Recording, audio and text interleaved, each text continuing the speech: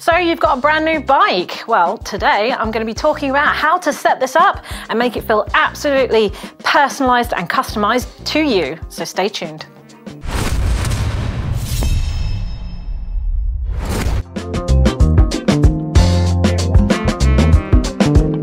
Step one will always be setting your saddle height so it's appropriate for you and your legs, obviously. But you want to start with this because this affects everything else, like your saddle position and also maybe even your levers and your handlebar position. So we start here, and I always go for matching the pedal to saddle height to my inseam, as it's a very safe number to start with and it should prevent you from getting knee pain or back pain. However, I have done a more detailed video about this and 4 different formulas that you can use if you want to, and I will leave that link in the description below if you want more details. So now you've set the saddle height on your bike, you can sort out the saddle position. So this will mean unscrewing the saddle bolts and getting the fore and aft position sorted, which is the forwards and backwards movement, and also the tilt on the saddle as well. Now, I always start with the fore and aft because that's quite important. This will make sure that you don't have too much strain on the knee, and it will also give you a very efficient pedaling stroke as well. So what you want to do is get your pedals in a 3 o'clock, 6 o'clock position, and your forward leg or your 3 o'clock position, what you want to do is get your knee directly above that pedal. So you shouldn't be too far back, as this will put strain on the knee, and you shouldn't be too far forward as well, because that will put some strain on the knee in a different way. Now, you can just eye this up if you want to, but ideally you can get a weight on a piece of string and dangle that from the knee and see if the weight hangs just in front of the pedal, and that's the most accurate way. However, if you don't have that, then you can watch yourself in a mirror or ask a really nice friend to help you out with this. So once you've got a fore and aft position that you're happy with, what I would suggest is, if you don't have any measurements on the side of your rail which you can memorize, then you might want to get a marker pen and just make a little mark so that you know where your saddle should be, because sometimes it does slip when you're working out the tilt. So when it comes to tilt, obviously you can have it forwards or backwards or level. Now, I would always suggest going with a perfectly level position to start with, just because it's quite neutral, especially if you don't know what you're going to be doing on your bike, for starters. However, you can play with this over time. So if you find that you have too much pressure building up on the front of the saddle, then maybe you want to drop that nose a little bit to relieve the pressure. Also, if you're doing more enduro style riding, for example, you only sit in the saddle when you're climbing, but you're out of the saddle for single track and descents, some people like to have a nose down position too, so that when your bike is pointed up on the climbs, it's level, but it won't be affecting you when you're descending, because obviously you'll be out of the saddle and that will be down. So, like I said, go for a neutral position if you can. Eye it up and then tighten it up, and you should be good to go.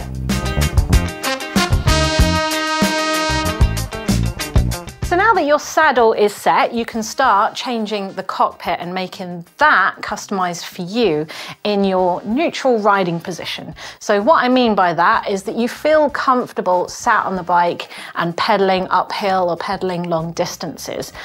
If your handlebars are too low, you might get a bit of strain or lower backache. If your handlebars are too high, you might feel quite upright. You might get discomfort in the glutes on the saddle, but you also might find that your steering becomes quite vague and unresponsive. So this is something that you're going to have to play with over time. There's no magic formula, but I'm going to show you how to do it so you feel confident changing this in the future.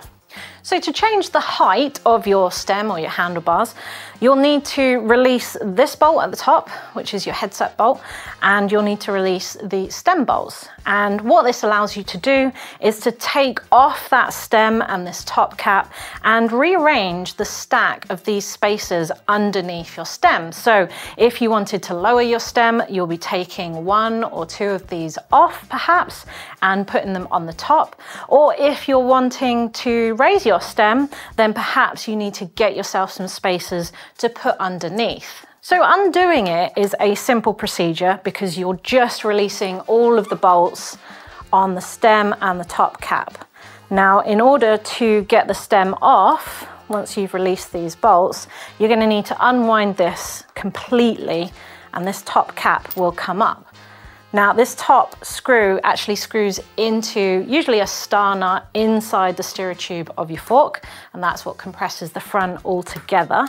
And once that's out and these bolts are loose, you can actually lift off your stem. So, like, ta-da! And then depending on what sort of stem spacers you've got underneath there, you can usually just lift them up, put the stem back down, and then put them on top. Now make sure you keep that stack order because you will need a gap at the top of your steerer tube in order to create a good enough clamp to keep your forks in and to stop your headset from rattling. Now the really important part is reassembling this and the order in which you need to do this. So you want to start with the top cap here, as like I said, this clamps the forks and the headset and all the front of the bike together. And you'll be doing this by hand effectively until you get a little bit of resistance. You don't want to push it too far as you could pull the nut out from the inside of the steerer tube. And effectively what you're doing is making sure that that headset is no longer wobbly or knocking. So once you feel that little bit of resistance, you can apply the front brake and rock your bike forwards and backwards. Make sure there's no wobbling or knocking inside the headset, and that should be done up tight enough. And once you've done that, then you can tighten up the stem bolts. And these are things that you're gonna need to torque. Usually it will say on your stem bolts what torque spec it needs. Otherwise, if it doesn't, go and consult the manual. So what I like to do in order to make sure that everything's straight again is to stand over the wheel and hold the wheel with my knees, and then I can move the handlebars until they are perfectly in line with the crown of the forks. And that way I know everything's straight. And what I'll do is just nip these up, tighten it up by hand with my Allen key, and then you need to get a Torx wrench and torque those up properly to the manufacturer's spec. So you might look like this or something like this to make sure that that doesn't come loose while you're riding. Now, naturally, you're going to want some handlebars that fit you as well, because if they're too wide, they're going to be tough on steering. If they're too narrow, they might be tough on your shoulders. So hopefully you'll have an idea of what you want. If not, then maybe start with something that's a little bit wider than your shoulders, or just go out and ride and figure out whether they are too wide and start to come in by 5 or 10 mil at a time. However, we have done more detailed videos on how to cut bars down, because you will need different types of blades depending on the material of your handlebars. So I will leave the link in the description below, so do check out that video to get an idea of how to cut them down. And I'll also leave a link in the description of how to get an idea of what size you need and what sort of sweep and rise you also need as well, as I've done a video that's more in depth about how to choose the right size.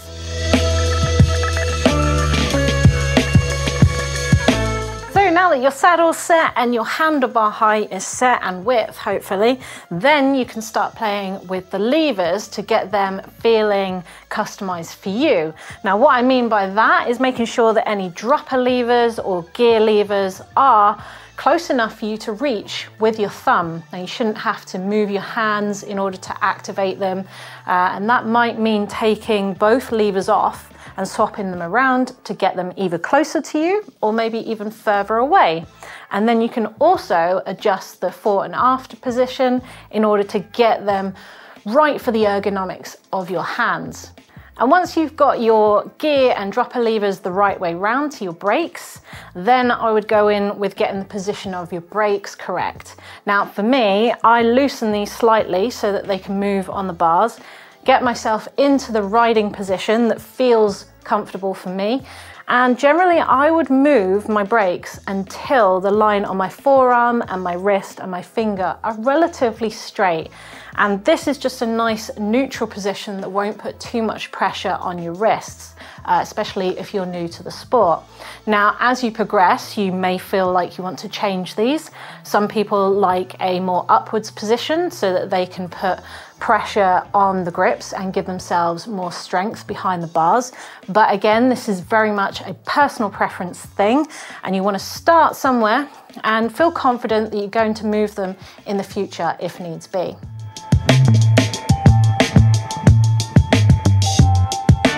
Okay, last but by no means least is setting up your suspension.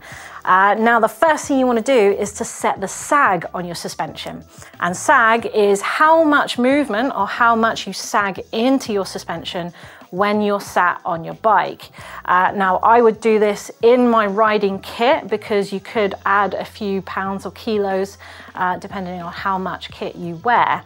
And manufacturers will give you a recommendation for your sag. So for example, RockShox may suggest that the lyrics that I've got on this bike here should be run at 30% sag. So what I would need to do is sit on the bike in my riding kit and see if when I reset the O-ring on that fork, if that moves 30% of the travel, so that I know that the suspension is not too firm and not too soft for me. It's a good baseline to start with, and you can of course adjust this over time as you get used to your bike.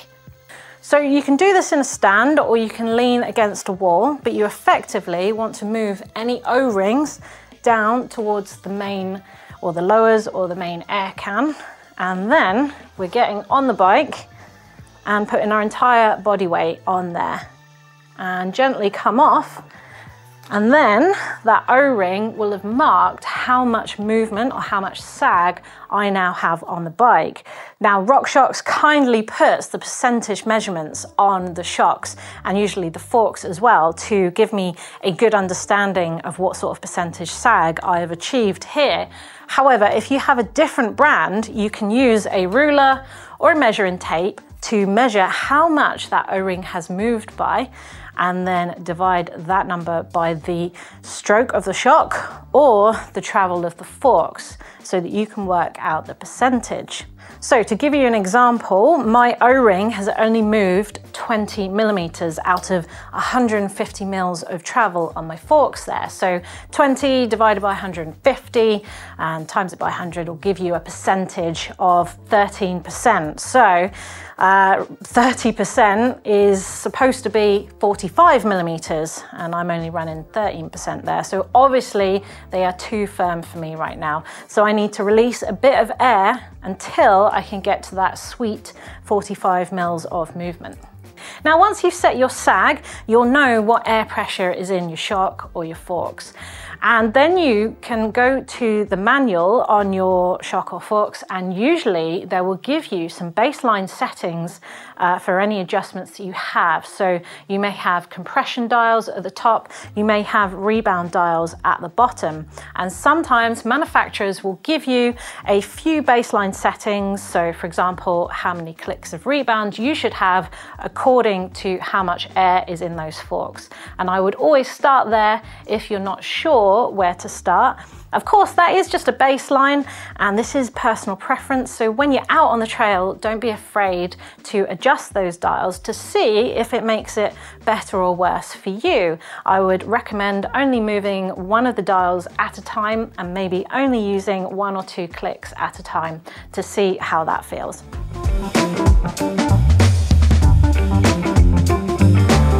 Okay, this is a bonus step, but it's really important, and it's the fun bit because you get to take your bike out and test ride it. Potentially dedicate a whole day to checking that your bike is set up for you, and try bracketing, which means moving from one extreme to the other and seeing what makes things better and what makes things worse, so that you can identify what fit and feel is best for you on your bike. Now, as I said, with suspension, play with one dial at a time, maybe 2 clicks at a time. And if it comes to any geometry changes, like for example, changing your handlebar height or changing your saddle height, try to only adjust those things by 5 or 10 mil at a time, because that can feel like quite a big movement and it can change your position on the bike, and it could give you an injury or some aches and pains if you take it too far. Also, your body has a really good way of learning bad habits, so you might have to ride it for 1 or 2 rides in order for your body to unlearn a bad habit and get used to a new position.